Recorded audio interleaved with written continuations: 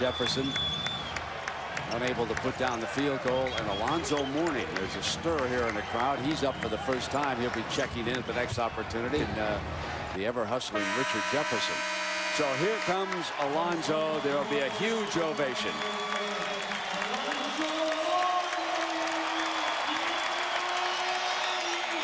A remarkable story. The return of Zoe last December. Of course, the kidney transplant. Everybody in sports pulling for him. One of the great competitors that I've ever been around. Mark, I know you're very close to Alonzo. You've been around the Miami Heat. You live down in the area. It's just great to see him back on the floor. Yeah, it certainly is, Brent. He underwent kidney transplantation surgery on the 19th of December 2003. Still taking anti-rejection medication, a lot of pills per day. But most importantly, he's wearing a prototype, something like this. It fits inside of a sleeve that he wears inside of his game shorts. Now, Alonzo says it's very important. It's made out of fiberglass. It was specially made by Nike to help protect that kidney. It goes right here, actually, on the left, on the right side. His kidney, yes, is in front, not in the back where it usually is.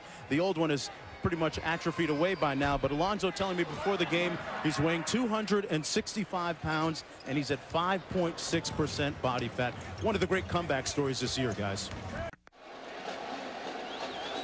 Just a short time ago here in the Meadowlands, inspirational message was delivered by Lance Armstrong regarding Zoe.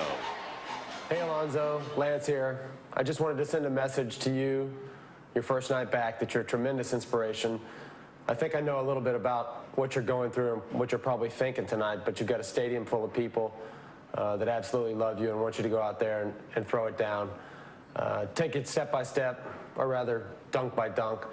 But just know that you're a true hero for not just myself, but for millions of Americans.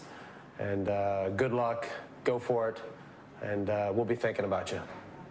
You can only hope that Alonzo is as successful as Lance Armstrong, recovering from cancer and winning the Tour de France again this summer. Been one of the great sagas in all of sports. And here is Alonzo Mourning,